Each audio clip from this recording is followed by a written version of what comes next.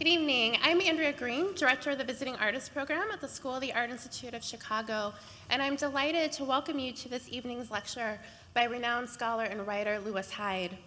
We are thrilled to have Lewis Hyde present the keynote lecture for this weekend's symposium, A Lived Practice, on the occasion of the exhibition, A Proximity of Consciousness, Art and Social Action, currently on view at SAIC's Sullivan Galleries. A Lived Practice is organized by SAIC's Department of Exhibitions and Exhibition Studies and made possible through contributions by the Federal Republic of Germany, the Goethe Institute Chicago, the Italian Cultural Institute of Chicago, the Salzburg Global Seminar, an anonymous donor, and the Illinois Arts Council Agency. Tonight's lecture is also supported by the Robert Lehman Foundation. Each year, SAIC hosts some of the most compelling practitioners and thinkers working today to share their expertise and provide an incredible resource and inspiration for the school and the larger Chicago community. I would like to thank Lewis Hyde for taking the time to be here, as we are honored to add him to our rich history of distinguished guests that have spoken at the school. I would also like to welcome and thank our out-of-town guests and participants for this week's symposium who have traveled here from over a dozen countries. We've had such a great response to register for the symposium, and we now have the opportunity to live stream the presentations in another auditorium at the museum. So if you have not yet registered and confirmed your seat for Saturday's programs, there'll be staff at a table as you exit this evening that can get you registered for the live feed flow over room. You can find additional information on A Lived Practice as well as the Visiting Artists Program and our upcoming speakers by visiting SAIC's website at saic.edu. At the end of the lecture this evening, we'll have time to take a few questions from the audience. Our staff will have microphones circulating for your use, so please raise your hand so we can get a microphone to you. So thank you again for joining us this evening, and now I'd like to welcome Mary Jane Jacob, SAIC's Executive Director of Exhibitions and Exhibition Studies, to introduce Lewis Hyde. Thank you.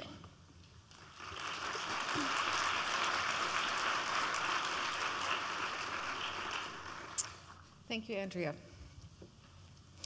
When I mention Lewis Hyde's name to artists, the response is almost always, "Ah, the gift."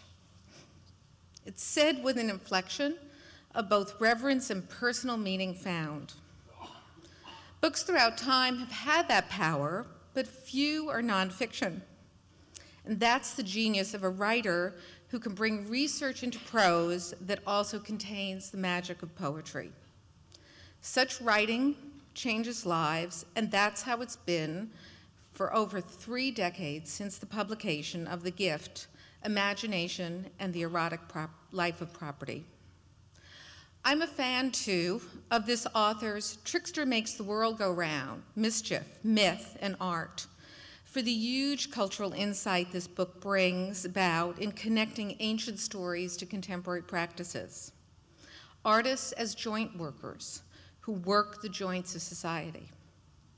We have quite a few trickster artists in the audience tonight, and that's a good thing. Lewis Hyde's Common as Air, Revolution, Art, and Ownership is a meditation on a cultural commons. And in this, his knowledge of the values at the founding of this country serve him well. Their principles well worth revisiting. Common as Air tells us something, too, of the ongoing concerns of tonight's speaker, as will the politics within his forthcoming volume, A Primer for Forgetting. Forgetting, that vexing human trait, has social dimensions. And in this new book, Lewis Hyde considers the virtue of forgetting, as with the South African Truth and Reconciliation Commission, to move past realities to future possibilities. A MacArthur Fellow, Lewis Hyde is an affiliate of the Madrina Humanities Center at Harvard and the Richard L. Thomas Professor of Creative Writing at Kenyon College. I could imagine no better person to open a lived practice symposium on art and social practice and to open our minds than Lewis Hyde. I thank him for taking up that task proposed to him. And as part of the Live Practice program, we are also honored to have on view in the school's Sullivan galleries the collaboration between Lewis and painter Max Gimblett. And now I'd like to welcome to the podium Lewis Hyde.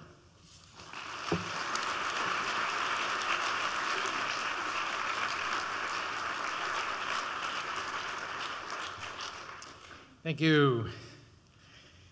This first slide has nothing to do with my talk. It's John Cage and David Tudor playing with a bell at some monastery. But on the way over, I managed to twist my ankle, so I'm going to have a chair here. But one thing that Cage taught us is that whatever happens, you can turn into happiness if you figure out how to work with it. So in the 12th century, there was a Chinese Zen master who made a set of drawings and poems called the Ox Herding series, which is a parable about how to conduct a Buddhist practice. And the first drawing shows a young ox herder who's lost his beast, and then in subsequent drawings he finds the beast and tames it and rides it home and so forth. And ox herding has had many iterations over the years. A lot of people have done versions of it. And as some of you know, and Mary Jane just mentioned, Max Gimblett and I spent 10 or 15 years trying to make a modern American version, with Max doing new paintings and I working on trying to put the poems into English from the Chinese. And this is all on display at the Sullivan Gallery over on State Street. So to give you an example of the tradition that we were working with, this is a typical image. This is a 15th century drawing by Shuban of the first image in the ox herding series. So the fellow has lost his ox. He doesn't know what to do, or he's lost his way in life. And when Max and I began to work on this, Max at first tried to do figurative drawings like this. I actually found we have a record of one. This is an early version of a drawing one from the ox herding series. But after a while, he figured out how to do a more gestural drawing that more in accord with the work that Max Gimblett does with Sumi ink and paper. This is Max's first image called The Ox Has Been Lost. This is a wonderful, if you can see it here, painting of a fellow who does not know what to do.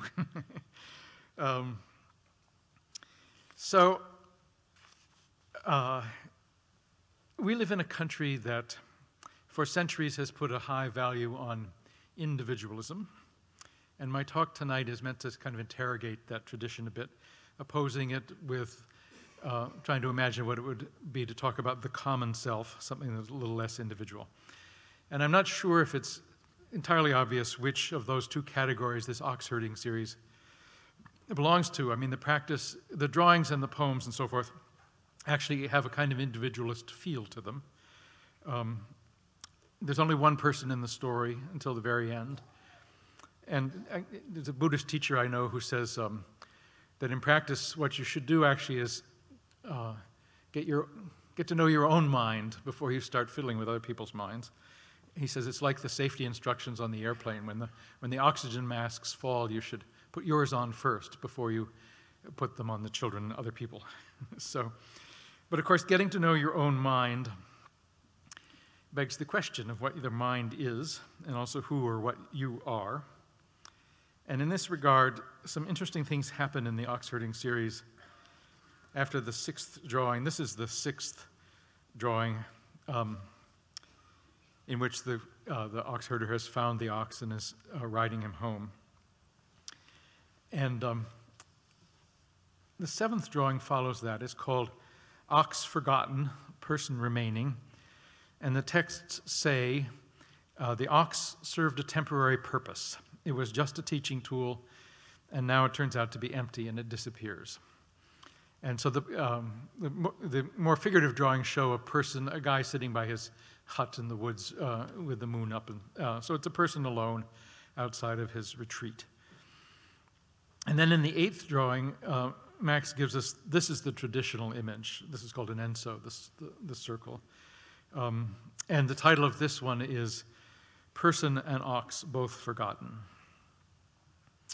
This is a slice out of my forgetting work. In the 13th century, there's a Japanese a Zen master named Dogen. And Dogen writes famously, to study the Buddha way is to study the self. And to study the self is to forget the self. And to forget the self is to be verified by all things. So the sense here is that the more you try to study the self, the more you become intimate with it, the more it seems to disappear on you. And if the self disappears, then what happens next? So in the ox herding series, what happens next is this. This is painting number 9. It's called Returning to the Roots, or Going Home. And it usually shows a scene out of nature, like this. And actually, this drawing, when Max and I were working, we found a lot of old sets of ox herding drawings, but one that we liked a lot was by a man named Jikihara, a 20th century Japanese painter. And in a way, Max's drawing is an homage to Jikihara. This is the way Jikihara's drawing looks. And then this is Max's drawing. So in a funny way, this is an image of going back to nature, but if you know this background, it's also there's 2 different men in this. There's one named Max Gimlet and one named Jikihara making this. So you could say that this is an image of, that after the self and ox are forgotten, you become aware of the world outside of yourself. But you could also say that this is actually a new image of the self. For in this tradition, self-forgetting means realizing the equivalence between what you are and what other things are. And so our normal syntax, where we separate subject and object, falls away a little bit. Instead of saying, I'm looking at the trees, you say something like, look, here's some trees. And that isn't all. So the final drawing in the canonical series is called Entering the Village with Helping Hands. And it usually shows 2 people. Sometimes there's a chubby guy named Hotai and maybe the ox herder, and one of them is giving something to somebody else. This is Max's wonderfully simple version of this, but it still has this two-ness to it. We're beyond the individuality that the series began with, and now things are beginning to expand. So I want to turn now from ox herding and expand myself on this image of entering the village. What does it mean to go into the village with helping hands? And to come at this, what you see is if you're trying to move from this individual self to the common self, this two-ness is just the beginning of it. So some years ago, we got the results of what was called the Human Microbiome Project. This set out to catalog all the bacteria, fungi, and otherwise non-human stuff that lives inside the human body, that lives in us and on us usefully, helping us digest food, absorb vitamins, fight diseases. So here are a few surprising numbers from the Human Microbiome Project. Counting these organisms one by one, each of us, each of you, is host to about 100 trillion non-human life forms. And each of these organisms, if you took them together, would weigh between 2 and 5 pounds. As one microbiologist put it, human beings are like coral, an assemblage of life forms living together.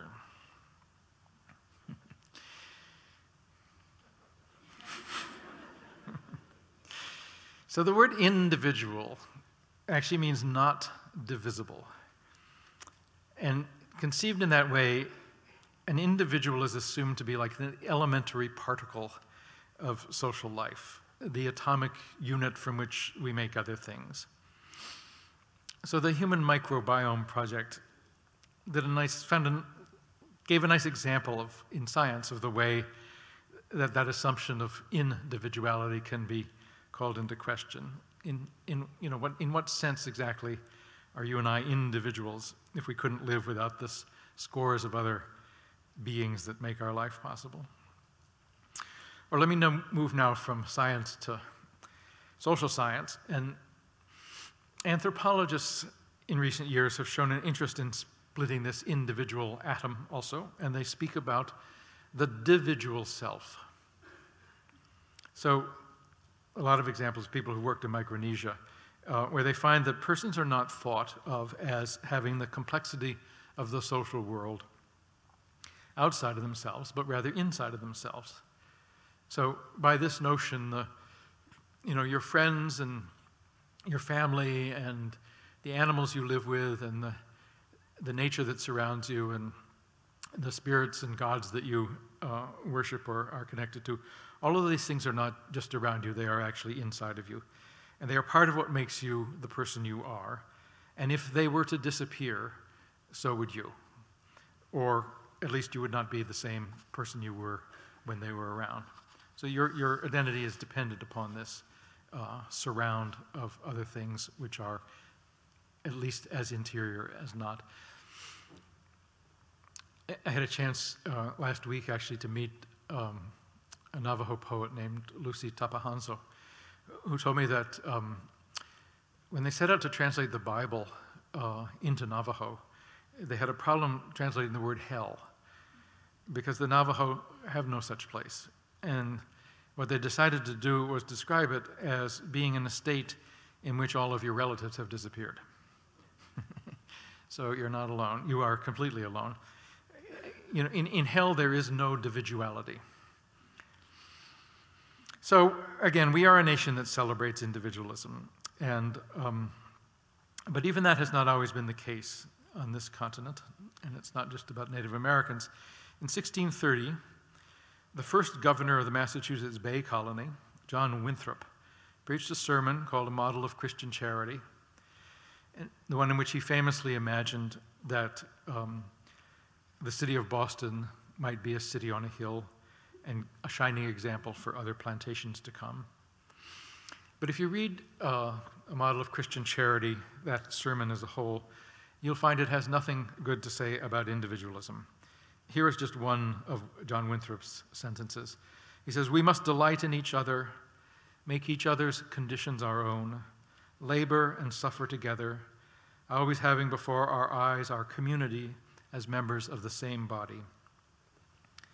So for Winthrop, that was a religious creed, but it is also a individualist creed, the demand being that we live for and in each other, not by and for ourselves individually.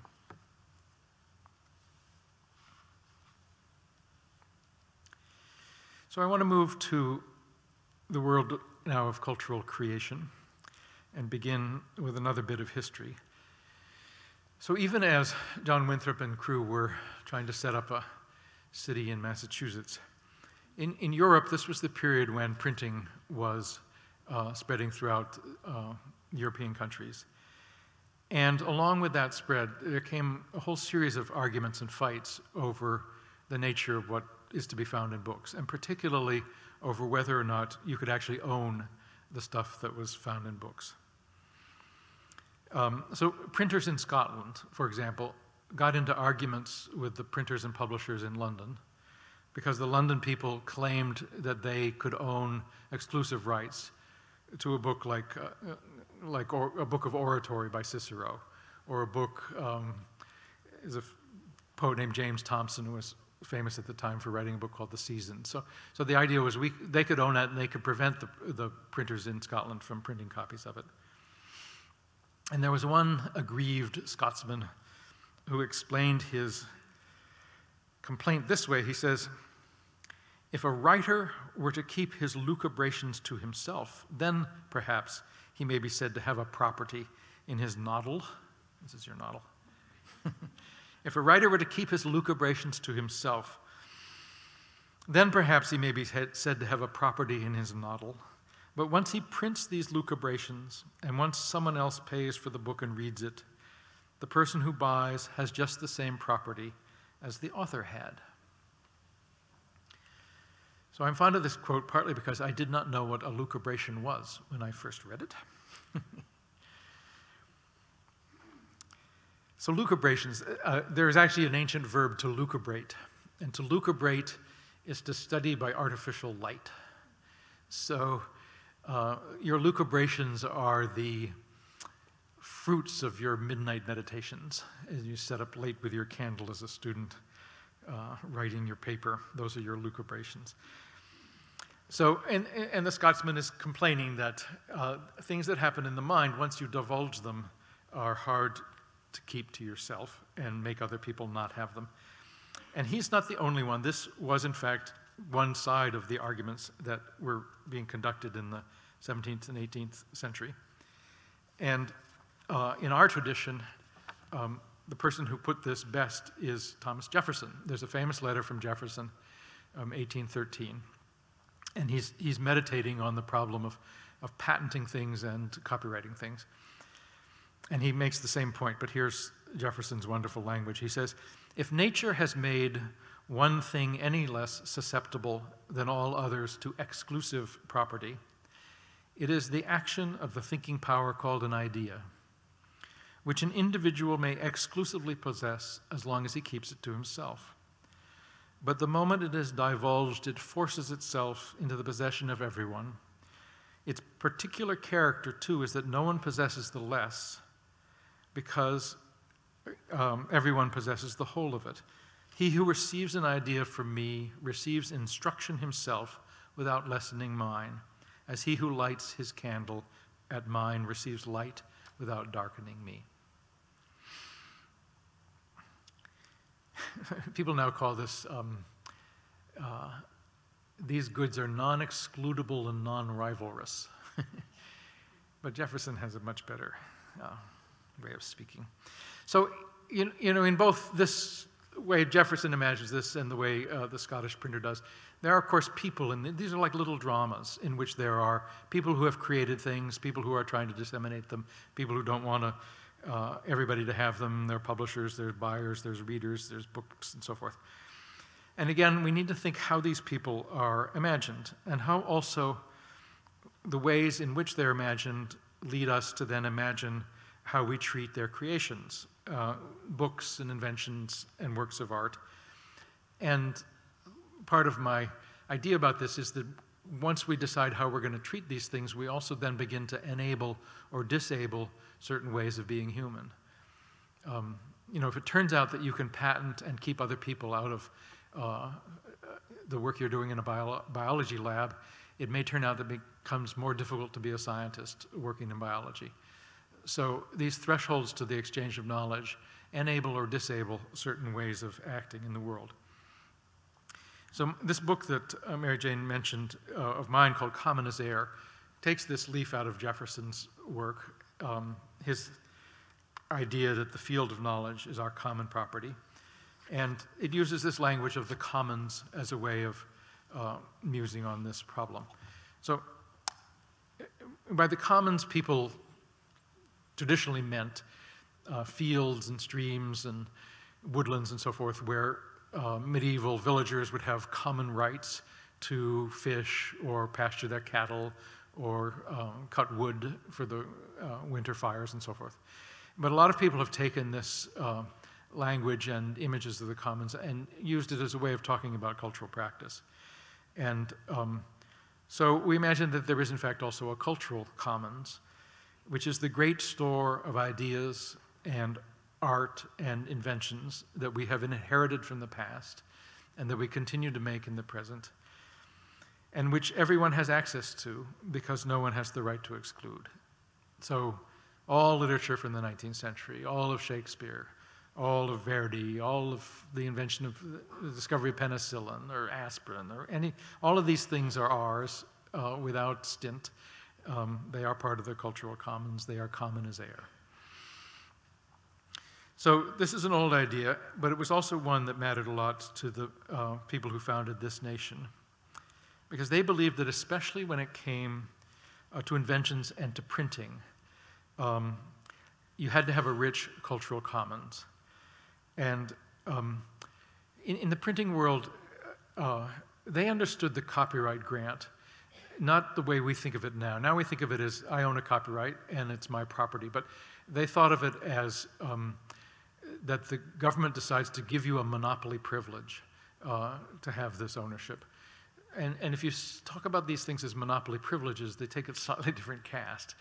And particularly in the world of printing, their worry was that if people had monopolies in the printing business, that they would interfere with the conversation that people needed to have, particularly that they needed to have a democracy. So the first reason that the founders thought that a cultural commons was important was that they were trying for the first time in history to set up a democratic self-governing nation in which people had to be able to talk to each other and have discourse.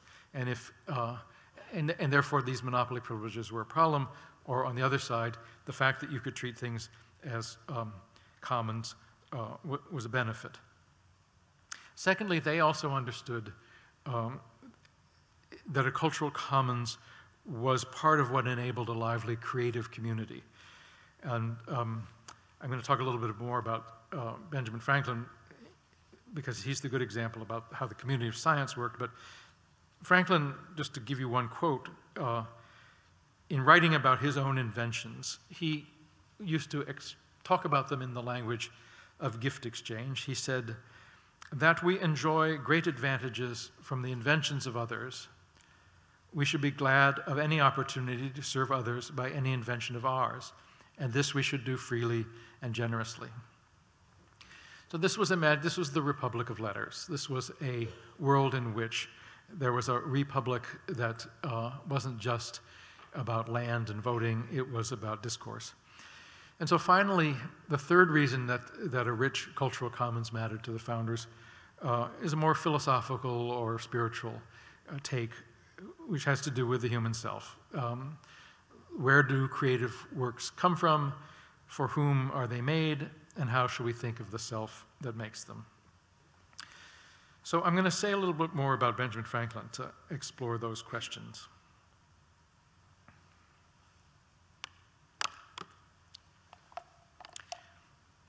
You know, Ralph Waldo Emerson has this famous essay called Self-Reliance.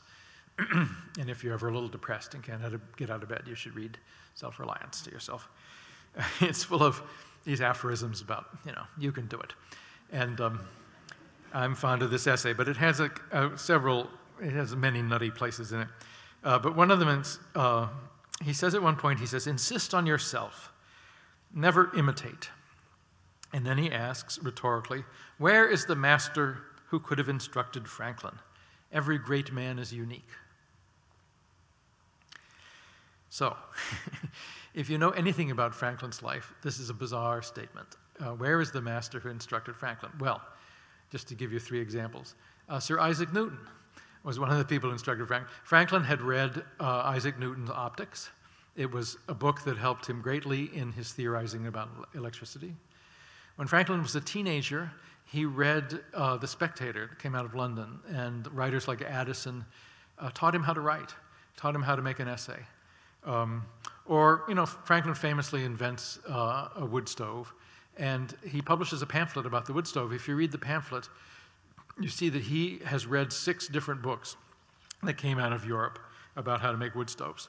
And so, he's working in a collaborative workshop with other people who are thinking about the same problem. And even when it came to his work on electricity, he was not reticent about the fact that he worked collaboratively. He had 3 pals who they set up a workshop in the State House in Philadelphia to do their experiments. And when Franklin writes to friends in England, he mentions this group that's working together with him. His theories were not his alone. They were part of a communal effort to understand how electricity worked.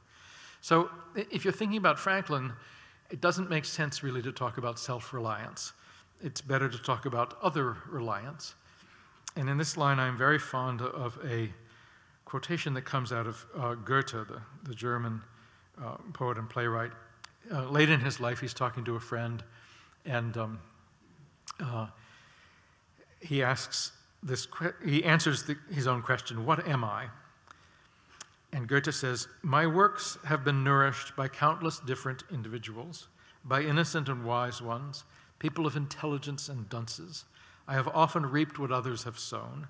My work is the work of a collective being that bears the name of Goethe." So how should we imagine the creative self? Is it individual and unique, or is it collective and common?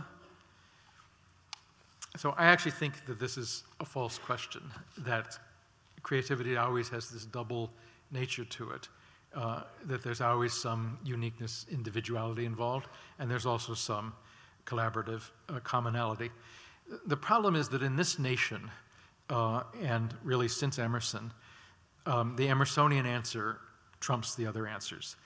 And self-reliance has a kind of luster to it that dims our view of these other possibilities. And we have this whole language of self-help and self-teaching and self-making. There's a wonderful thing. There was a woman named Frances Trollope. She was the mother of the novelist Trollope, and she comes to the United States in the 1830s, and she's in a stagecoach with some other people, and one of the guys is saying, well, we have a wonderful painter in our community. He is self-taught. And Mrs. Trollope cannot figure out what this means because no painter in Europe would be self-taught. You would go and learn how to paint from painters and in museums and so forth. So, but we have this language, and we've made, these used to be transitive verbs. I help you, he teaches her, and we made them into reflexive, I help myself, I teach. So, if you start yelling help, you don't want somebody reading Emerson. You want people to show up. You want individuality to come into play. So, again, this is not to say that Franklin wasn't an unusual guy. He was, of course, but it's odd to make him that and nothing else. And I want to illustrate this with some Franklin iconography. This is a painting of Franklin from 1767. It's painted during his lifetime. He's in London, and it shows him in a sociable light. That's a bust of Sir Isaac Newton off to the side, and he's reading and writing and so forth. So this is not the self-reliant, unique Franklin. This is a guy who's involved in the Republic of Letters. And then, I think it's about 50 years later, we get Benjamin West painting the famous kite experiment. And so on the left here, Franklin's collaborators have been converted into balding cherubs, and they're playing with a Leyden jar. And on the right, there's another set of toddlers who help him fly the kite. So why has the passage of time turned Franklin's collaborators into baby angels? Because we are entering the age of Emersonian individualism. And for Emerson, it takes a child in nature to perceive these original truths. Here's Emerson. In nature, a man is always a child. In the woods is perpetual youth. In the woods we return to reason and faith. So what artists from West to this day really have done is to strip Franklin of his great sociability and to turn him into one of these American boy men who go off alone into the woods and have an idea. Whereas, in fact, this is a guy who traveled greatly in Europe and read widely and is, in fact, sociable.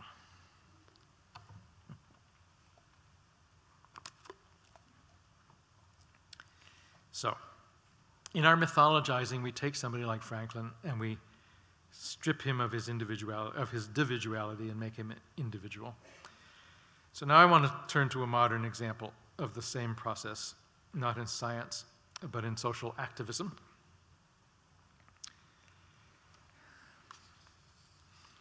And this is the Reverend Martin Luther King, Jr. And it should be obvious that Martin Luther King knew himself by the social movement that contained him and by his collectivity in that movement. And since he died, something odd has happened. His heirs have made him into a different kind of person. So one of the most striking examples, they have commercialized Dr. King's estate, is what they have done. And one of the most striking examples is they sold the rights to some video from the I Have a Dream speech to a company called Alcatel to make a little advertisement. I have a dream that one day this nation will rise up, live up true meaning of the street. Before you can inspire, You hold these truths to be self-evident. Before you can touch, that all men are created you must first connect. And the company that connects more of the world is Alcatel, a leader in communication networks.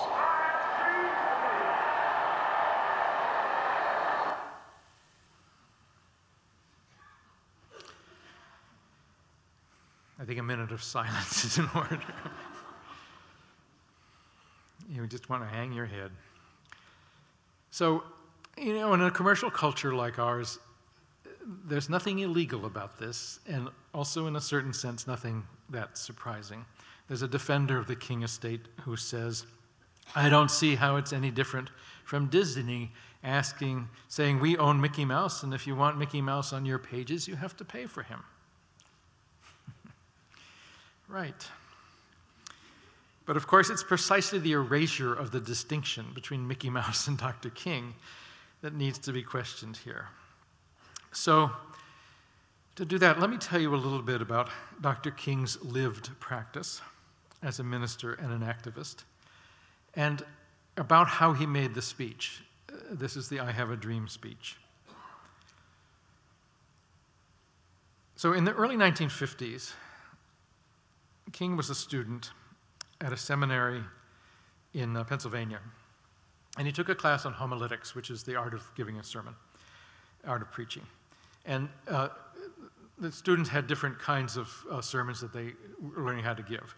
One was called the ladder sermon. So you make a point, and then in a simple form, and then you sort of build it up and up and up like this. I think there was another one called the jewel sermon, where you keep coming at the point after again and again. But King and his classmates invented their own form of sermoning, and they called it the rabbit in the bushes sermon. And what it does is to experiment with a series of phrases and ideas until the preacher finds out which ones the congregation responds to, at which point he begins to address the same idea again and again, the way a hunter might repeatedly shoot into the bushes to see if there's a rabbit. So this is a model in which, you know, famously there's call and response in some churches, but this is a model in which the call and response, the response is not just a reflection. It's helping to create the story that ends up being the final sermon. So whatever theme becomes the center is produced collaboratively, that the preacher and the audience are co-creators of this thing. And in the I Have a Dream speech that King gives in 1963, he had been developing this way of speaking for years. And particularly the image of a dream as yet unfilled it had become one of his set pieces. So he came to Washington having learned from previous audiences what rabbits are hidden in the American crowd and how to flush them out.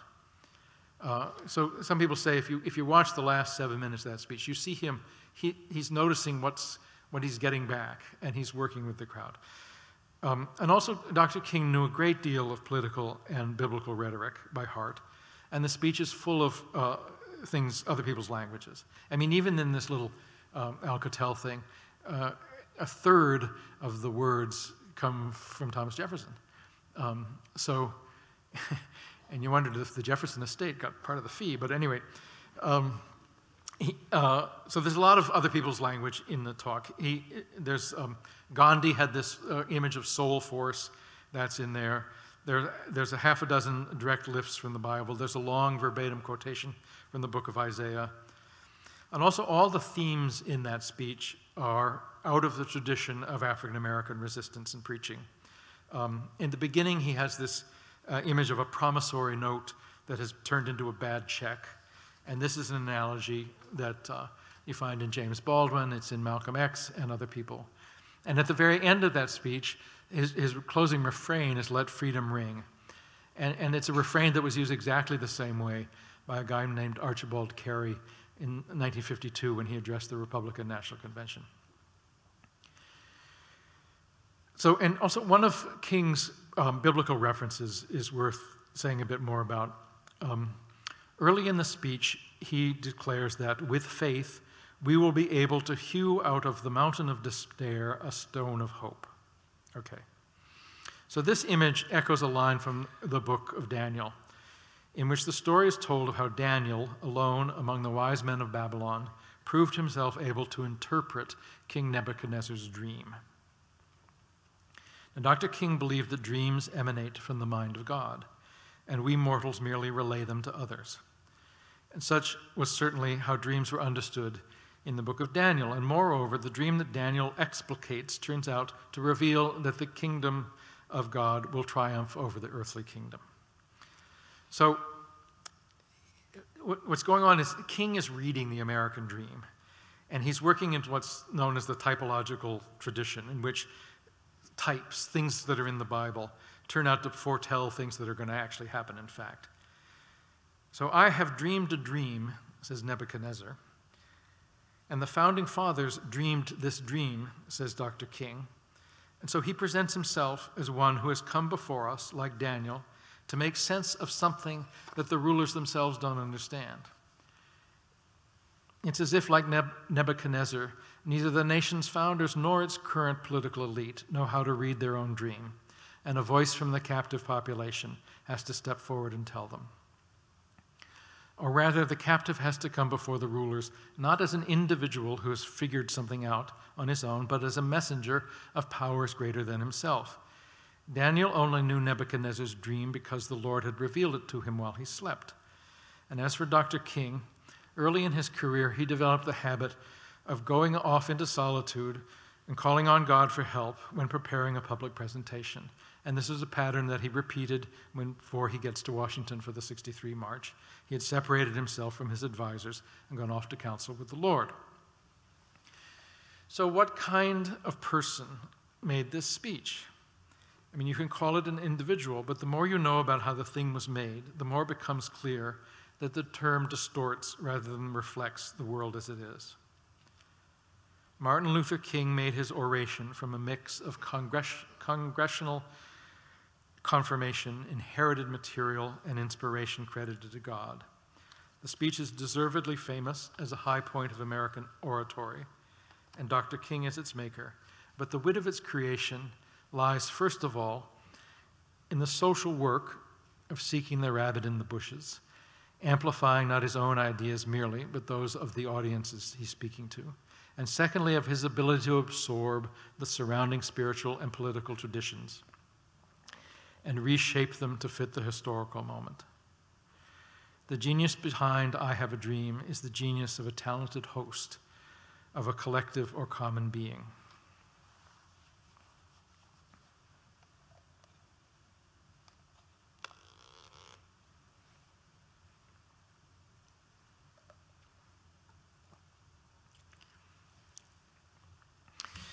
We value privacy in this nation, and rightly so.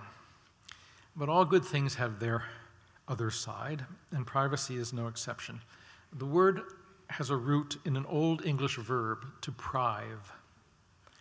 To prive means to deprive, but it also means to strip of office or dignity, to depose. And the Latin root means to bereave, to be left alone, single, individual. So Richard Nixon, when he was forced from office, was prived in this sense. Or men in solitary confinement in the Tams Supermax prison in southern Illinois are prived. Men and women who lose their spouses are prived. In each case, the individual self, loses its complexity and becomes more individual. And those who have turned King's legacy into a commercial enterprise and guarded it with the right to exclude others have prived Dr. King, taking away the very thing by which he knew himself when he was alive, the social movement and the cultural commons from which his voice arose.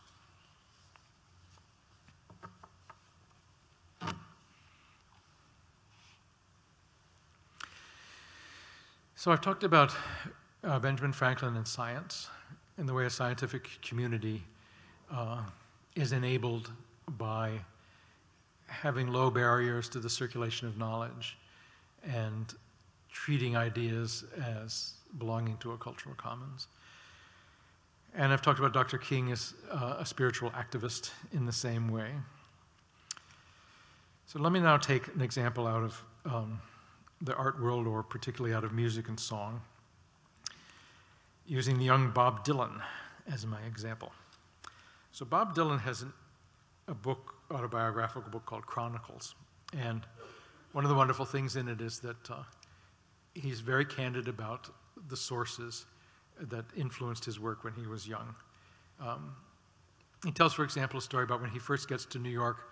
John Hammond, who ran Columbia Records, gave him an acetate record of Robert Johnson songs. So Robert Johnson, great black blues musician, had been only known on race records and 78 RPMs. And Columbia had finally bought the rights to all these and issued the first one. And Dylan says he took it home and listened to it time after time, writing down Johnson's lyrics, learning how he made it, the compactness of his song. And the other story he tells is about going, when he was in Minneapolis, he had left northern Minnesota to go to the University of Minnesota in, I think, 1959, so he's 17 or 18 years old. He spends a year in the Twin Cities and is involved in the folk scene there. And a fellow named John Pancake in Minneapolis had a lot of Woody Guthrie records, and Dylan had never heard them before. So he finally gets to hear Guthrie. And here's what he says: "I listened all afternoon to Guthrie, as if in a trance, and I felt like I had discovered some essence of self-command, that I was in the internal pocket of the system, feeling more like myself than ever before. A voice in my head said, 'So this is the game.' I could sing all of those songs, every one of them." So the young Dylan had a great absorptive ability. Another folk singer at the time, Eric von Schmidt, recalls the time that 19-year-old Dylan comes to him in his apartment in Cambridge. And he says he wasn't much interested in playing, he wanted to listen. It was something the way he was soaking up material in those days, like a sponge and a half. And Liam Clancy of the Clancy Brothers had the same impression. He says, "Do you know what Dylan was like when he came to Greenwich Village? He was a teenager, and the only thing I can compare him to was blotting paper. He soaked up everything. He had this immense curiosity. He was totally blank and was ready to suck up everything that came within his range."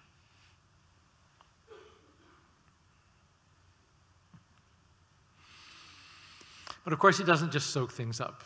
He absorbs them and adds and subtracts and wrings himself out and makes something new. So witness the first time he recorded songs for his publisher.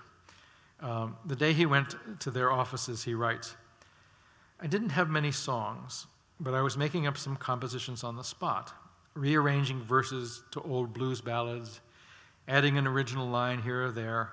I would make things up on the spot, all based on folk music structure. Of the old song 16 Tons, he says, you could write 20 or more songs off that one melody by slightly altering it."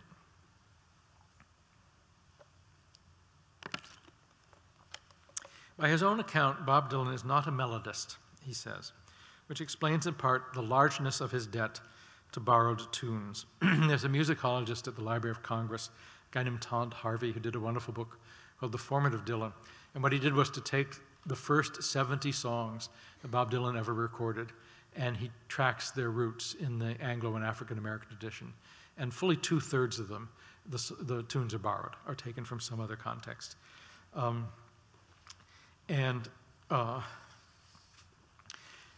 this same line, there was an interview with Dylan in the LA Times some time ago, and Dylan describes how he writes. He says, "I'll take a song I know and simply start playing it in my head. I'll be playing Bob Nolan's Tumbling Tumbleweeds, for instance, while I'm driving a car or sitting around. At a certain point, some of the words will change and I'll start writing a song. That's the folk music tradition." And he says, the times they are changing probably came from an old Scottish ballad. But actually this guy, Todd Harvey, says, no, it's not. It came from a 19th century American. Dylan doesn't know where he got his own stuff, but. So, and maybe the most striking example of Dylan, this early receptivity, is the time that his girlfriend takes him to hear the Threepenny Opera, the Bertolt Brecht Kurt Weill opera. And the song that knocks him out was the show-stopping ballad, Pirate Jenny. In the memoir, Dylan offers a long list of early songs. He says, if I hadn't heard Robert Johnson when I did, if I hadn't heard Pirate Jenny, I might not have dawned on me that songs like these could have been written.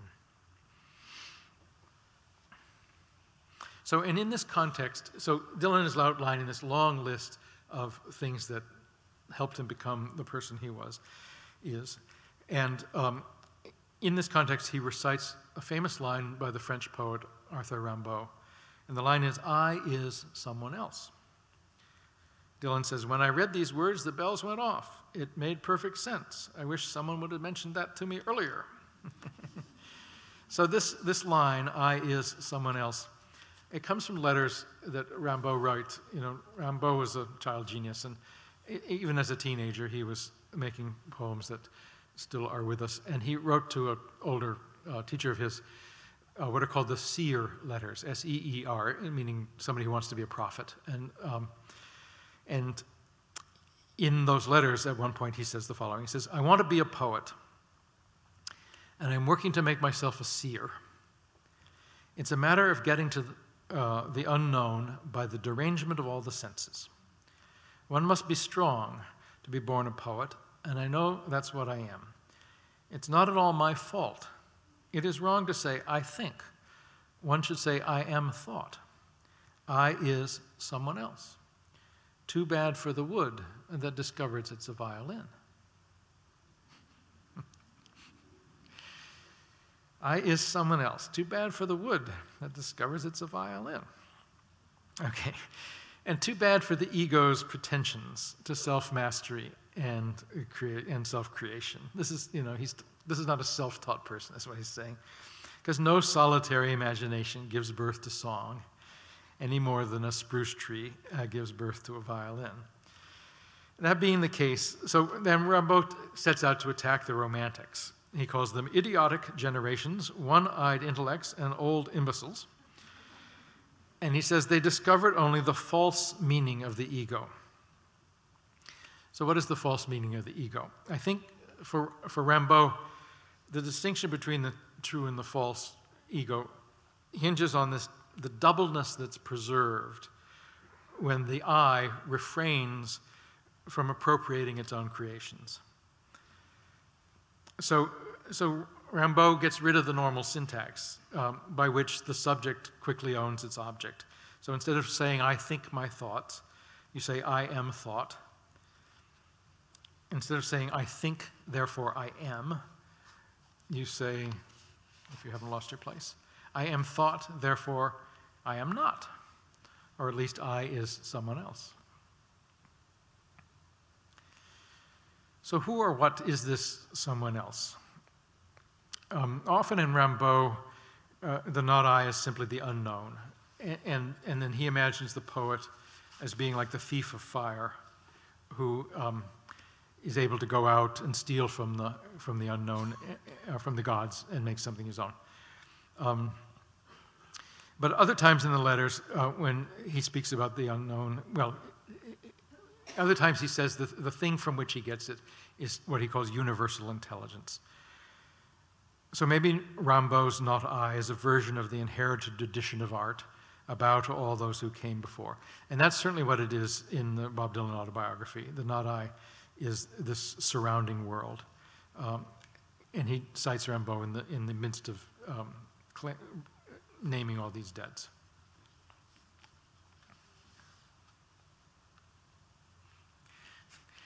There's a wonderful, when you try to think about these things in terms of property or what you own, there's a thing in John Locke, where Locke is trying to imagine what property is. And he says, well, it's what you mix your labor with. And he imagines a place that's completely empty. He calls it America.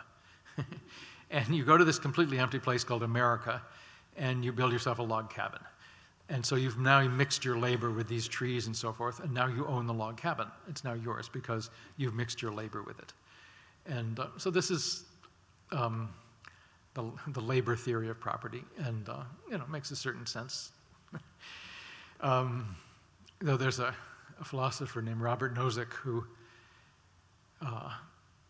he says, well, how does this actually work? How much do you have to mix with something before it becomes yours? Like if I have a can of tomato juice and it's mine and I mix it with the ocean, now do I own the ocean? So, all right.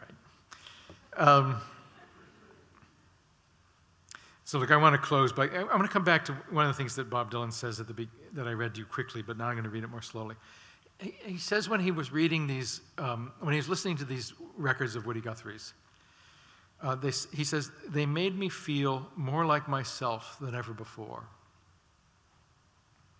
So that's a very strange assertion. So you have this 18-year-old kid who listens to somebody else's music, and now he feels like himself, and he hadn't felt like himself before. So what is this self that comes forward in the presence of somebody else's art?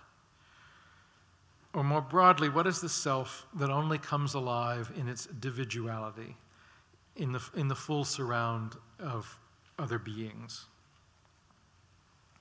And to retrace the steps of this talk, if you think about the ox herding series, or what the Buddhists might say, it's the self that has forgotten the self, and thus is actually in a different way at home in nature and among other beings, other sentient beings. Where's page 24?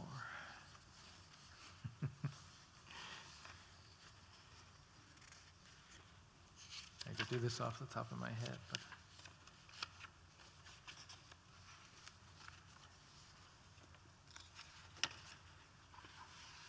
it's the self that's lost its last page. Here it is. So if you go back to the ox herding series, it's the self that's forgotten the self. To these microbiologists, it's the self that's like a coral reef, a cluster of interdependent life forms. To people like Benjamin Franklin or Thomas Jefferson, it's the self that has inherited the Commonwealth, that trades in things like air and light and song, and thus things that nature has made incapable of confinement or exclusive appropriation. If it's Martin Luther King, maybe it's the self that arises in the call and response. Something else comes into being in the call and response that didn't exist before. So it's the common self. You is not alone. That's my talk.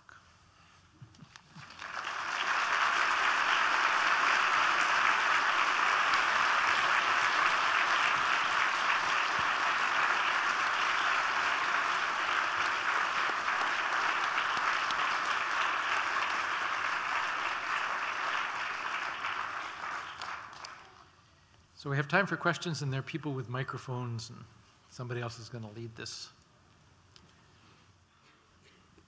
Thank you. Hello, Mr. Hyde. My name is Sunny, and I actually attend Art Institute of Chicago. Hello, everybody. Hey, Sunny. Hi. My question is, you were talking about just the creative process and getting things out and the artistic mind, but one of my questions is, we have so much information every day, and we're constantly being inspired by something or someone or whatever it may be. But what do you do in the case of having so much inside, so much inspiration, this want and this need to get these things out to help, if it's this lady here or that gentleman there, but to just, my whole, it was very fascinating what you're talking about, but one of the things I struggle with is how do you get everything out to help other people, to also help yourself? Well, in a way, there's two different things you're talking about. One is we feel swamped by all the stuff that is around us, and so it almost as if it's overpowering. And how do you make sense of the incoming material? And then also, if you have a plethora of stuff inside yourself, how do you get it out? Is this right? Yes. Yeah. I think there's a rhythm of creative life, and to go back to this. I said it's a false question, really, to ask whether creativity is individual or collective. And I think it goes in phases, and that you need to isolate yourself. And in a certain sense, you can never get away from your individuality. Things come with you. anyway. But I mean, I just tell you in my own practice, periods of solitude matter. That it matters to go off. And when I say for my own writing, what I need is time and enclosure. I need the sense that I have enough time to do the work, because sometimes it takes me a day to write a paragraph. And then I need enclosure in the sense that I need to be not distracted. So, you know, there are phases in which you're getting stuff coming in and you're loading yourself up with all the material of the world, but you also need to be able to retreat. Who is it who says, you know, you go into the studio and then everybody is there with you, all your teachers and all our histories with you and all the masters who've taught you. And if you're lucky, they slowly leave the room. And then if you're very lucky, at the end, you leave the room. And you're there, something else is there making the work. So anyway, that's my answer. Robert Bly used to say, you know, for every line of poems, you ought to spend about 6 weeks all alone in a cabin. So that's, so I even though I'm praising individuality and the common self, but even in solitude, you are individual. So that's my answer. Is it me? I as someone else. Thank you for a beautiful, beautiful lecture. I appreciate your explaining to us the Old English root of privacy and elaborating on this word to prive. But I'd like you to comment a little more on privacy. I guess a couple of weeks ago I saw the Edward Snowden film, and I think it was Snowden in the film who says, freedom of thought requires privacy. Yeah. That we can't really know what we think unless we have the privacy to explore that. Yeah. I wondered if you could comment on that. Yeah, well, it's true. I mean, maybe the question is about agency.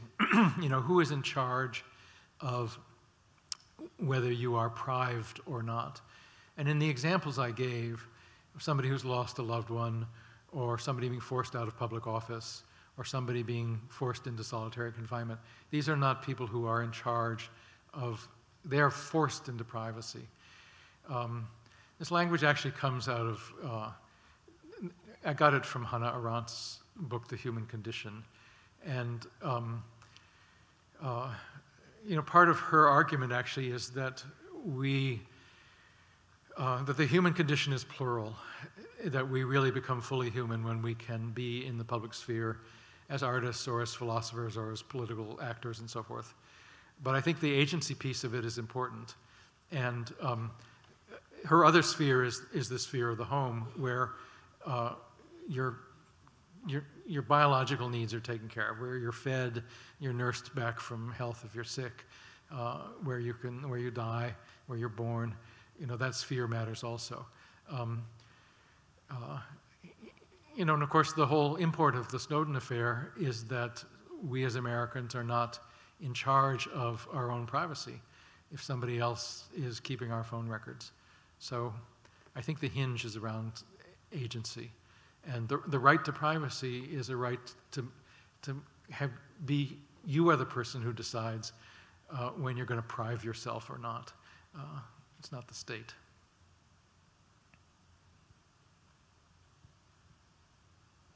And actually, I mean, just to say again, you know, I use it in the context of what happens to Martin Luther King, because, you know, it's King's son, Dexter King, who's in charge of the estate. And, you know, I don't know what his issues are, but he has prived his father. You know, he has taken this public being. You know, they have harassed people who try to do scholarly work on King. And they've you know, the Eyes on the Prize people had a lot of trouble getting the rights to use clips from the Dream speech. You know, that's the priving that's of concern to me here. And and the way in which American law gives the right to exclude in perpetuity now to the owners of these cultural properties, and makes it harder and harder to be an actor in the cultural commons. Hi, that's actually my exact question, is the converse of this notion of privacy, because these ideas, these cultural property ideas, have ramifications in policy. And right now, as I'm sure you're aware, the TPP, the Trans-Pacific Partnership, if passed, could have some pretty huge ramifications on what is owned publicly and what is not. So I was wondering if you could speak more to policy in public ownership of ideas and how that's quickly changing in our internet-based society, and what your opinions are on that. Tell us what the TPC is. The TPP, the Trans-Pacific Partnership, is a piece of legislation attempting to be passed by the Obama administration. I don't know everything about it, but essentially it's trying to take ownership of ideas as produced by Disney and so on, and put further restrictions on who can then do anything with those ideas, and how people own them, privatizing them further. Yeah. So I don't know this particular case, but the words Trans-Pacific tells me what it's about. So, yeah, I mean, since the first copyright law is 1710, and by the way, I am pro-copyright. I think copyright is a useful tool of public policy. I think that creators ought to have a monopoly privilege for a period of time. The puzzle is what the period of time should be. And the original term was 14 years, and if you were still alive, you could get another bite. So it was up to 28 years. And at the founding of the nation, this country, that was the same. And I think that's good. I think even, your lifetime, 50 years, whatever.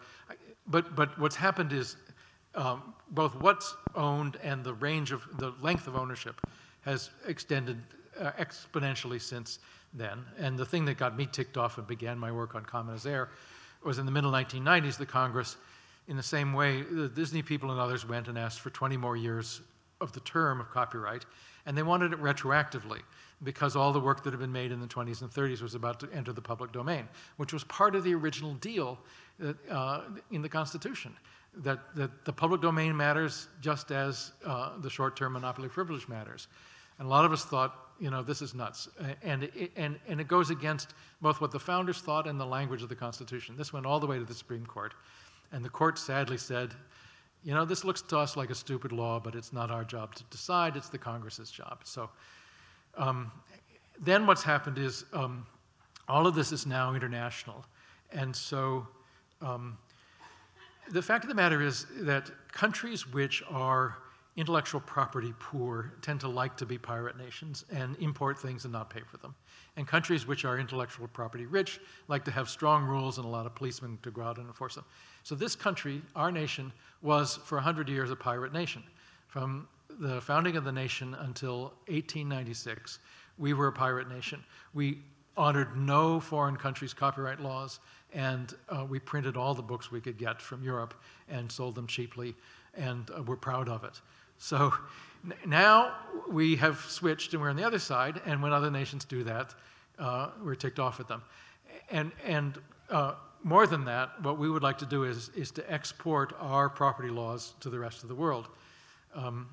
When Mr. Bremer left Iraq after the Iraq War, we left in place revisions of Iraqi law, which changed their intellectual property laws so that genetically developed seed lines are now owned in a different way, and public recitations of the Quran can be copyrighted.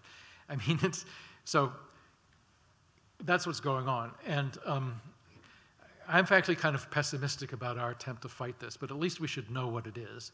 And there have been some useful pushbacks. I mean, the most useful to my mind is what Lawrence Lessig and others have done with Creative Commons licenses. These are ways in which we take copyright law and essentially you say, I own this thing, but I'm going to release it to the public to use as whatever they want. There's a whole different set of ways you can do this, but it's an attempt to find a middle ground between the power grab that we're seeing from the content owners and the rest of us who think there should be some cultural commons. Okay, hello. Somebody else want to push one of my buttons? I have to stand up. Is there? Okay, this is my body, yeah. I would like to ask you, could you speak more on your ontological equation of Dr. King and Mickey Mouse? And could you commit to a fundamental difference or commonality between those? Yeah, I tend not to use the word ontological, but I do know what it means.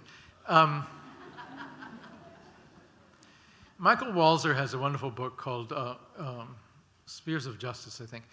And he says, look, we have all these different realms of social life. There's the church, and there's the army, and there's education, and there's family life, and there's the marketplace, and so forth. And he says one simple definition of tyranny, which he gets out of Pascal, is the domination of one sphere of social life by another. And so in a theocracy, the people who run the church get to run everything. And Walzer and others think, that's the problem. That begins to be tyrannical. Now your family life is dominated by the church. The marketplace is dominated by the church. Or in a military dictatorship, everything belongs to the military. In a plutocracy, the rich get to buy the election. So this is a sense of tyranny. Or the example that I use in this context is the way the entertainment industry has gone to colleges and asked them to police their students as if the students were in the marketplace for entertainment, which sometimes they are, but in fact the ethics of a community of scholars are different from the ethics of Disney World. So this is what I mean partly by a way of being human. How do you identify yourself? So maybe you are a merchant, or maybe you're an army person, or maybe you're a priest in a church or whatever, but these are different roles, and they need to be protected from being dominated by other roles. And so what you see in the King case is the tyranny of the marketplace taking something that belongs actually to a different sphere of social life. It belongs to the church and to political activism, and making it into a commercial being. So there is an ontological distinction between these two categories. It's a category mistake, and it's a form of tyranny for one of them to dominate the other.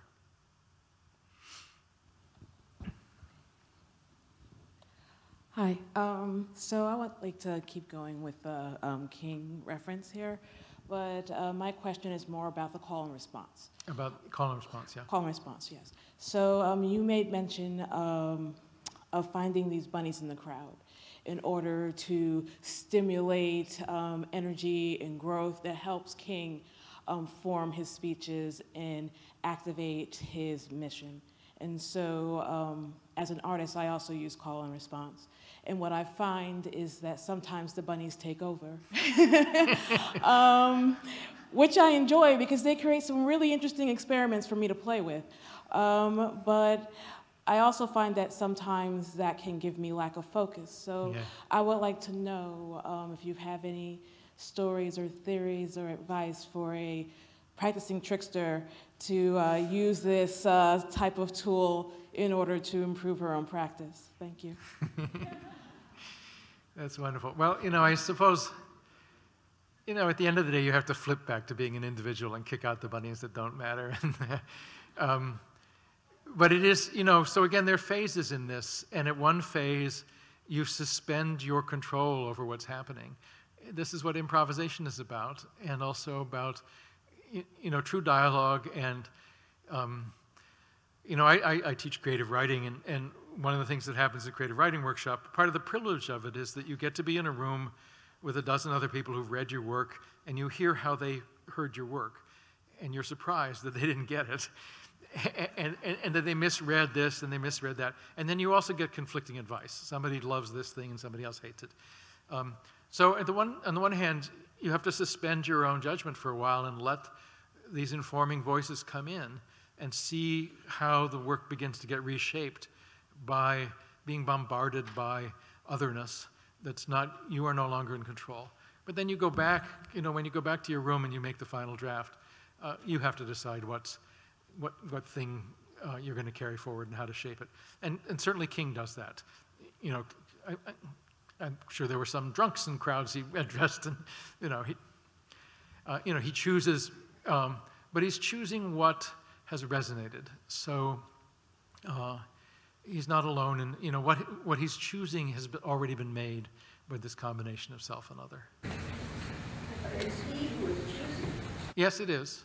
And it's a kernel. What? Of the person.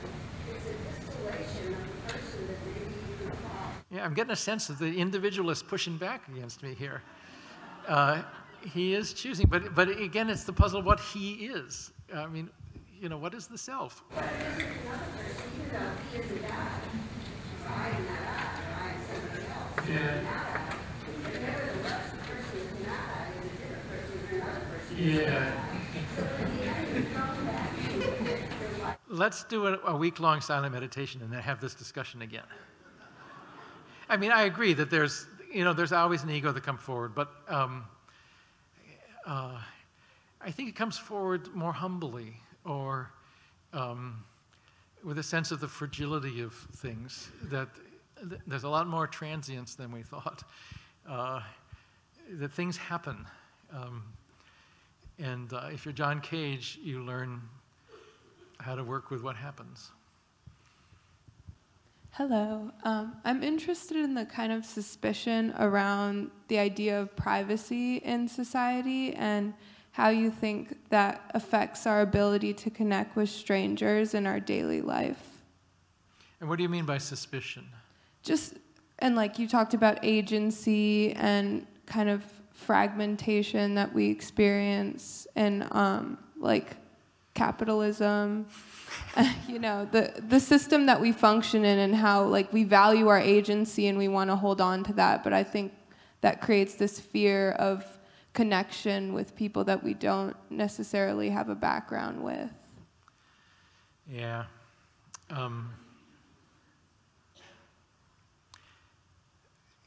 Yeah, exactly. I mean, it becomes a big problem in a big city where you're surrounded by, I mean, what I'm thinking about actually is the word confidence man is an American invention. That phrase does not appear until about 1849, when a guy shows up in New York City chatting people up and asking to borrow their watch and saying he'll return it the next day, and then he doesn't. And there's a newspaper article about this, and they call him the confidence man. And then Herman Melville reads this newspaper article, and he writes a long, complicated, and confusing book called The Confidence Man. But what you learn in the Melville work and from this is that when you're surrounded by strangers, the problem of how to read them is more difficult. That if you come from a little town where everybody knew each other for generations and you all go to the same church, you know how to read people because the contexts are always the same. But in a mass society, we're constantly decontextualized. And the problem of how to place your belief, when should you believe the story that somebody else is telling you, is much more complicated. And you need to become a better reader of other people. This in a way goes back to my work on the trickster figure, because Hermes is one of these boundary crossers. And Hermes is imagined as the character who can move from town to town and country to country. He's the god of the roads. But when you do that, you actually end up moving from one language system to another. And so you have to be able to speak multiple languages. And so Hermes becomes a translator. And the hermeneut, this is a term that comes out of the mythology of Hermes. The hermeneut is the person who is able to translate. But then hermeneutics becomes the art of interpretation. And it's the art of being able to read what you couldn't read before. And I don't know if this relates to privacy, but it is the problem of being in a world where you constantly have the context stripped away, and you need to become a better reader of the world, for which you should go to a great art school.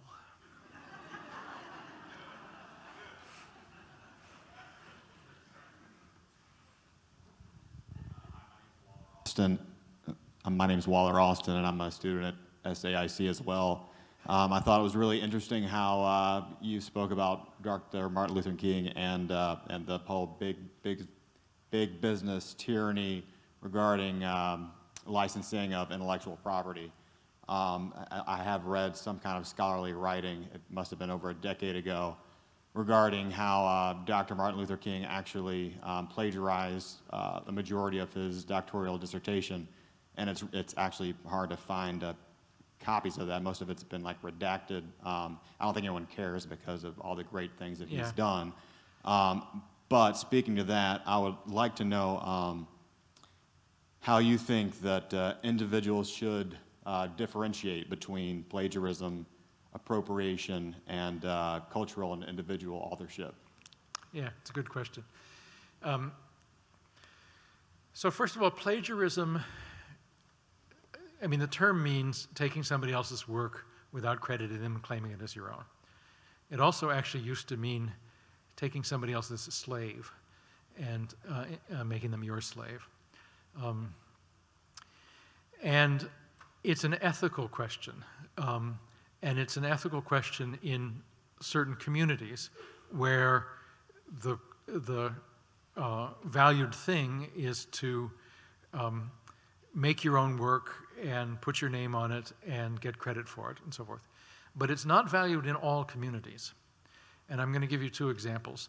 The one that's most amusing to me is in the legal community, people plagiarize, and happily so. At the Supreme Court level, when a case goes to the Supreme Court, people file friend of the court briefs. So they say, here's how I would argue this case, and here's all the stuff I think belongs in it. Supreme Court opinions often cut and paste without attribution from the briefs. They've done this for decades. And they do it because the law doesn't belong to anybody. And the language of the law doesn't belong to anybody. And the arguments you make legally don't belong to anybody. These are supposed to stand on their own. It's not a question of authority, of who wrote it. It's a question of the precedents and the reasoning and so forth and the data. So that's a community in which there isn't an ethic against plagiarism because the material is thought of as differently than it is in an academy where we imagine that the academy has a more individualist sense of the creator and the questions of attribution. The other place that this happens, of course, is in religious life. That to be able to say the Lord's Prayer is not a plagiarizing of Jesus. And so, you know, in all religious communities, you know, accepting the Scripture and knowing sermons that other, you know, the fact is you identify them, they become you. That these are now your words, that you now speak them. And so you're not plagiarizing, you are speaking the same thing. It happens to be the same thing that somebody else spoke, but it's not, you don't need to credit. So there are different systems. There is a lot of work on the question of Dr. King's dissertation, and if you Google, you can find it. And I don't myself have a position on it, except to say that this is a man who came out of the black church, where preaching was a communal enterprise. And that's all I have to say. One last question.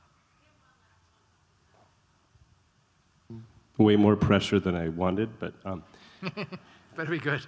Well, just as that question was part of my two-part question, which is when you were talking, I loved your talk, and thank you so much, and it inspired a couple of half thoughts in my brain that I was hoping you could kind of contribute or complete with our collective being consciousness or whatever. And the first thought was about this question of citation and a seeming paradox, which often citation, I was thinking of another example of one of the people you mentioned, Bob Dylan's Chronicles, also being found to be like the majority of it lifted from other books and not cited, you know, like huge sections, and how sometimes citation can actually be a gesture of immense generosity, because you're helping other people, you're giving signposts to where your ideas came from, and you're helping them go to the source. And I think, for me, that like there's something at least pragmatically useful about attaching a name to an idea. Yeah. And so I wanted to hear your response to that. And then the second paradox, half thought, comes from this idea, this funny term, the communism of the rich, that David Graeber, the anthropologist involved in Occupy, came up with. That isn't it ironic that in our individualist capitalist economy, if you're wealthy enough or you're a big bank or corporation, you kind of help each other out in this very, like you'll forgive debts, you'll give loans at low rates. And I was thinking during your talk that I wonder if there's enough, that sort of people who have attained a level of cultural sort of excellence or they've penetrated, they've had that moment that Dylan had.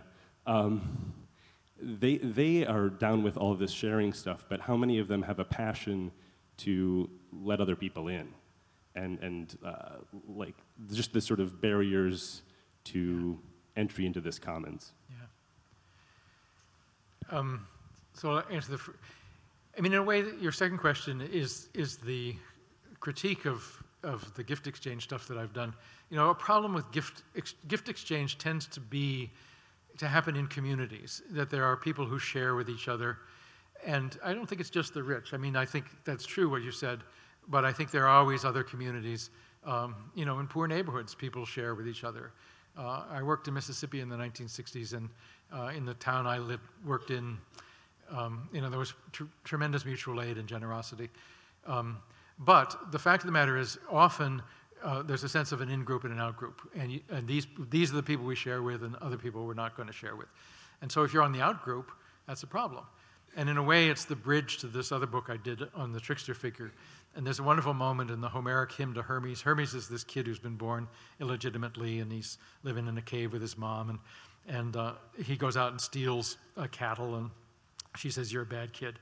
And he says, "You know, if my father Zeus will not give me honors, I'm going to steal them." And it's the language of the outsider who's not in the gift community and is going to find a way to get in. And so partly the way I read the Homeric hymn is a cunning agent figures out how to get into the gift-giving group and change the rules so that he's now involved.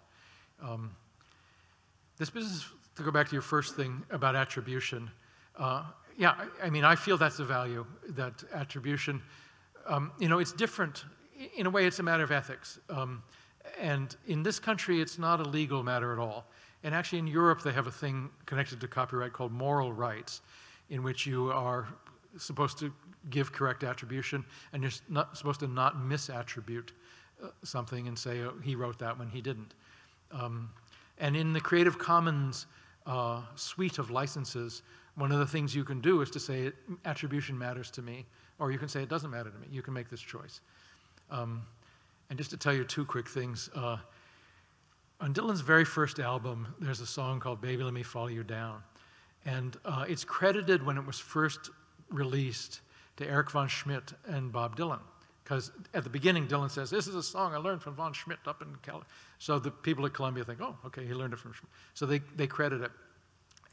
Then it's 5 years later, and Dylan has become famous. And Eric von Schmidt gets a letter from Columbia saying, no, you were the co-writer of this song, and we really need a contract on this. Could you please sign the following documents?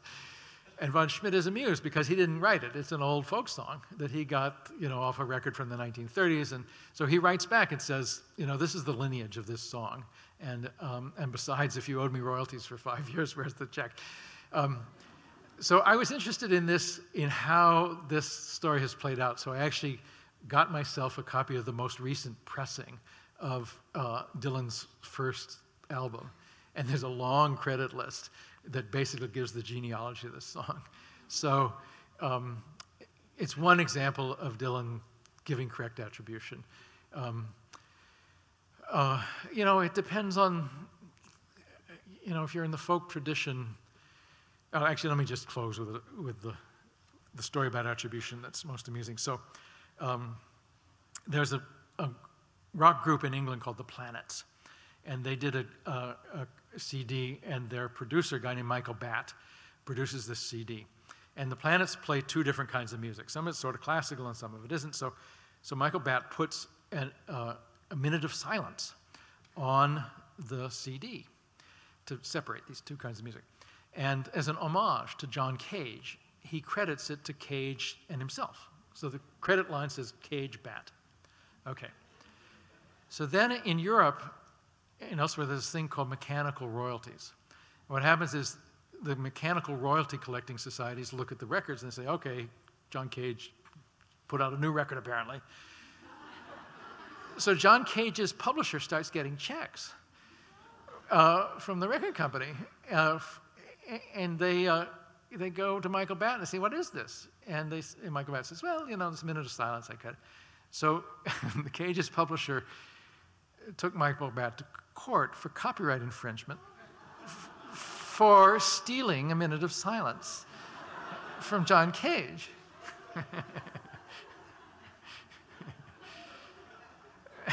Now, actually, this simplifies it a little bit. What they were really, it was a moral rights suit, and the problem was the misattribution.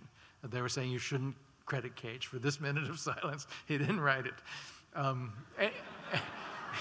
And they actually won the case. It was settled out of court, but Michael Batt gave them a check.